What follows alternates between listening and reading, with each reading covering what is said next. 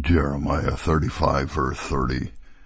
For the children of Israel and the children of Judah have only done evil before me from their youth.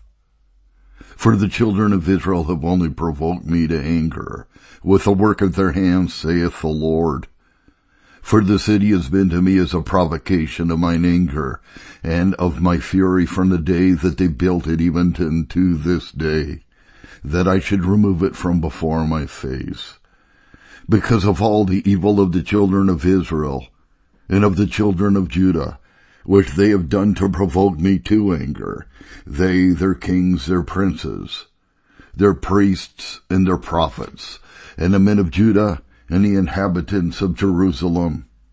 And they have turned unto me the back and not the face. Though I taught them rising up early and teaching them, yet they have not hearkened to receive instruction.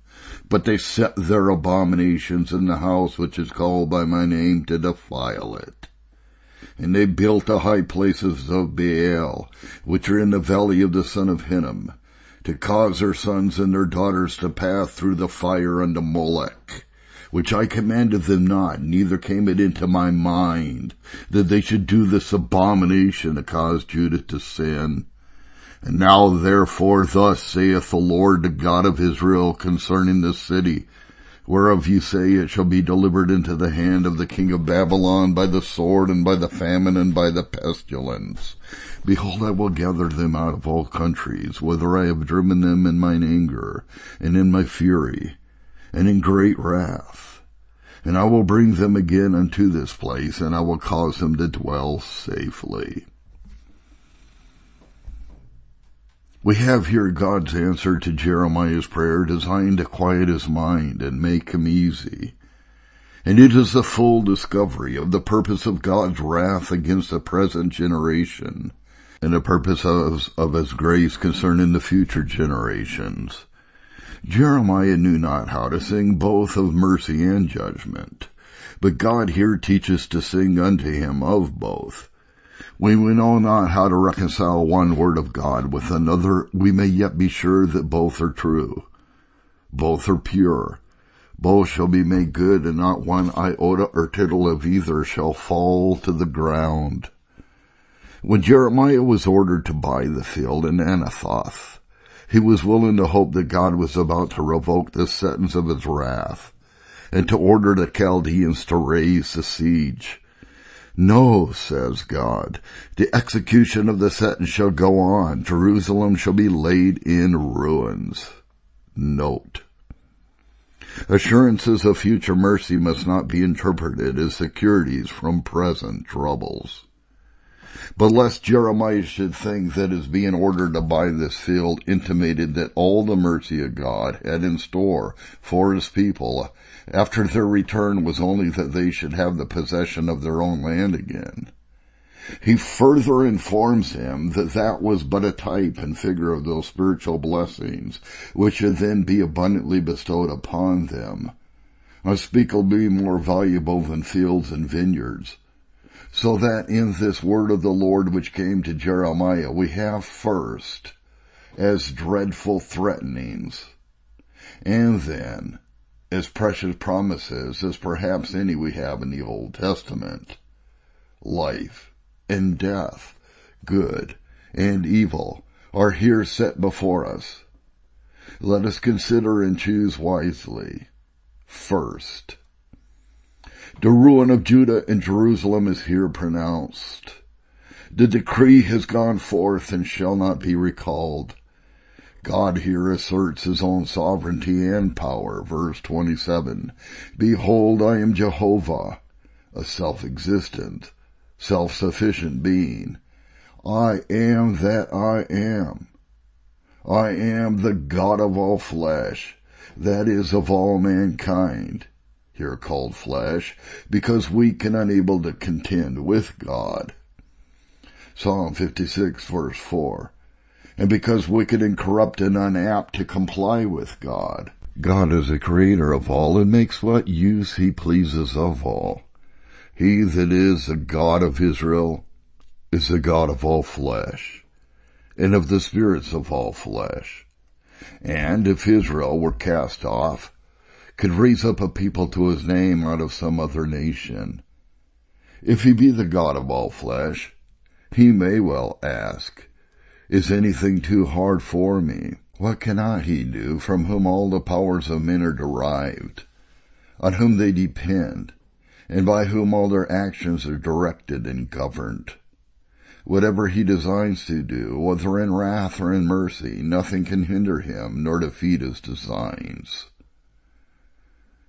Number 2, he abides by that he had often said of the destruction of Jerusalem by the king of Babylon. Verse 28, I will give this city into his hand, now that he is grasping at it, and he shall take it and make a prey of it. Verse 29, the Chaldeans shall come and set fire to it, shall burn it, and all the houses in it, God's house not excepted, nor the king's neither.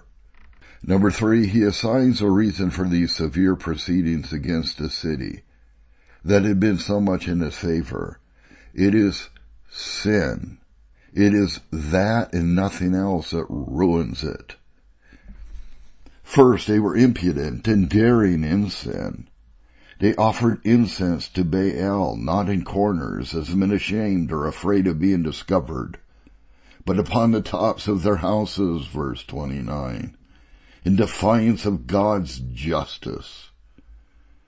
Number 2, they designed an affront to God in it. They did it to provoke me to anger. Verse 29. They have only provoked me to anger with the works of their hands. Verse 30. They could not promise themselves any pleasure, profit, or honor out of it, but did it on purpose to offend God. And again, verse 32. All the evil which they have done was to provoke me to anger. They knew he was a jealous God in the matters of his worship, and there they resolved to try his jealousy and dare him to his face. Jerusalem has been to me a provocation of my anger and fury. Verse 31. Their conduct in everything was provoking. Number 3. They began betimes and had continued all along provoking to God. They have done evil before me from their youth, ever since they were first formed into a people. Verse 30. Witness their murmurings and rebellions in the wilderness. And as for Jerusalem, though it was the holy city, it has been a provocation to the holy God from the day that they built it even to this day. Verse 31. Oh, what reason have we to lament the little honor God has from this world, and the great dishonor that is done him, when even in Judah, where he is known, and his name is great, and in Salem, where his tabernacle is, there was always that found that was a provocation to him. Number 4, orders and decrees of men contributed to the common guilt, and therefore were justly involved in the common ruin. Not only the children of Israel that had revolted from the temple, but the children of Judah too. They still adhered to it. Not only the common people, the men of Judah, and inhabitants of Jerusalem, but those that should have reproved and restrained sin in others were themselves ringleaders in it, their kings and princes, their priests and prophets. Number 5, God had again and again called them to repentance, but they turned a deaf ear to his calls, and rudely turned their back on him that called them, though he was their master, to whom they were bound in duty, and their benefactor, to whom they were bound in gratitude and interest. Verse 33. I taught them better manners, with as much care as ever any tender parent taught a child, rising up early in teaching them, studying to adapt the teaching to their capacities, taking them betimes when they might have been most pliable, but all in vain. They turned not the face to me, would not so much as look upon me, nay, they turned a back upon me, an expression of the highest contempt. As he called them, like froward children, so they went from him, Hosea 11:2. They have not hearkened to receive instruction. They regarded not a word that was said to them, though it was designed for their own good. Number 6. There was in their idolatries an impious contempt of God, verse 34.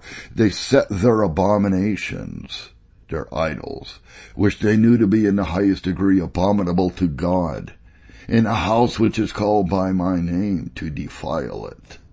They had their idols not only in their high places and groves, but even in God's temple.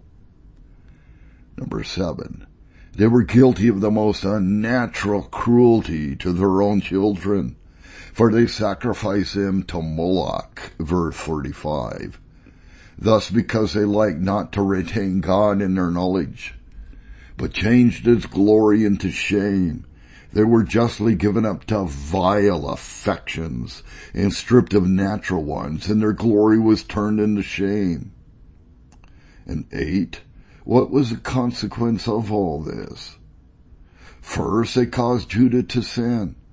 The whole country was infected with the contagious idolatries and iniquities of Jerusalem.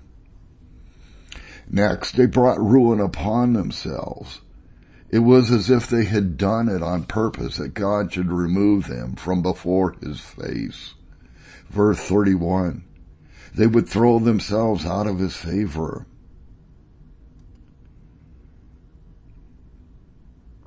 Number 2, the restoration of Judah and Jerusalem is here promised, verse 36 and so on. God will in judgment remember mercy, and there will a time come, a set time to favor Zion. Observe first the despair to which this people were now at length brought. When the judgment was threatened at a distance, they had no fear. When it attacked them, they had no hope. They said concerning the city, verse 36, it shall be delivered into the hand of the king of Babylon, not by any cowardice or ill conduct of ours, but by the sword, famine, and pestilence. Concerning the country, they said with vexation, it is desolate, without man or beast. There is no relief. There is no remedy. It is given into the hand of the Chaldeans. Note, deep security commonly ends in deep despair, whereas those that keep up a holy fear at all times have a good hope to support them in the worst of times. Number 2, the hope that God gives them of mercy, which he had in store for them hereafter. Though their carcasses must fall in captivity, yet their children after them shall again see this good land, and the goodness of God in it. They shall be brought up from their captivity, and shall come and settle again in this land. Verse 37. They had been under God's anger and fury and great wrath, but now they shall partake of his grace and love and great favor. He had dispersed them and driven them into all countries. Those that fled dispersed themselves. Those that fell into the enemy's hands were dispersed by them. In policy, to prevent combinations among them, God's hand was in both. But now God will find them out and gather them out of all the countries whither they were driven, as he had promised in the law, Deuteronomy 30, verses 3 and 4. And the saints had prayed, Psalm 106:47, Nehemiah 1, verse 9. He had banished them, but he will bring them again to this place, which they could not but have an affection for. For many years past, while they were in their own land, they were continually exposed and terrified with the alarms of war. But now I will cause them to dwell safely, being reformed and having returned to God. Neither their own consciences within, nor their enemies without shall be a terror to them. He promises, verse 41, I will plant them in this land assuredly. Not only I will certainly do it, but they shall here enjoy a holy security and repose. And they shall take root here, shall be planted in stability, and not again be unfixed and shaken. Secondly, God will renew his covenant with them, a covenant of grace. the blessings of which are spiritual, and such as will work good things in them to qualify them for the great things God intended to do for them.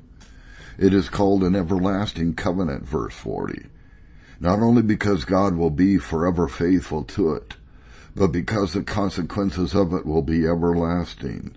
For doubtless here the promises look further than to Israel according to the flesh, and are sure to all believers, to every Israelite indeed. Good Christians may apply them to themselves and plead them with God, may claim the benefit of them and take the comfort of them. God will own them for his and make over himself to them to be theirs. They shall be my people. He will make them his by working in them all the characters and dispositions of his people, and then he will protect and guide and govern them as his people, and to make them truly, completely, and eternally happy. I will be their God. They shall serve and worship God as theirs and cleave to him only, and he will approve himself theirs. All he is, all he has, shall be engaged and employed for their good. Secondly, God will give them a heart to fear him, verse 39. That which he requires of those whom he takes into covenant with him as his people is that they fear him, that they reverence his majesty, dread his wrath, stand in awe of his authority, pay homage to him, and give him the glory due to his name. Now what God requires of them he here promises to work in them, pursuant to his choice of them as his people. Note, as it is God's prerogative to fashion men's hearts, so it is his promise to his people to fashion theirs aright, and a heart to fear God is indeed a good heart and well fashioned. It is repeated, verse 40, I will put my fear in their hearts, that is, work in them gracious principles and dispositions that shall influence and govern their whole conversations. Teachers may put good things into our heads, but it is God only that can put them into our hearts, that can work in us both to will and to do. Number 3, he will give them one heart and one way, in order that they are walking in one way. He will give them one heart as the heart is, so will the way be, and both shall be one. That is, first they shall be, each of them, one with themselves. One heart is the same with a new heart, Ezekiel 11:19. The heart is in one when it is fully determined for God and entirely devoted to God.